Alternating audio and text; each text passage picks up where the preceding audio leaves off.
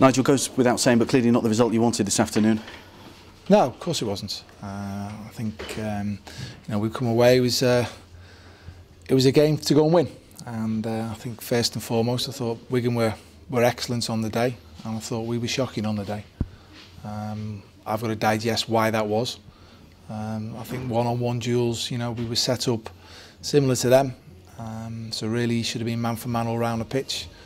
They had a lot of quality on the football, a lot of movement, and 3 goals. I've just looked back at the 3 goals. If you don't stay with your runner, you're inviting the situation for them to go and score a goal. So I need to establish why that is, because it was, it's in our opportunity, it's in our grasp, and we need to do better than what we've gone and done today if we have got seriously want to get ourselves promoted to the Premier League.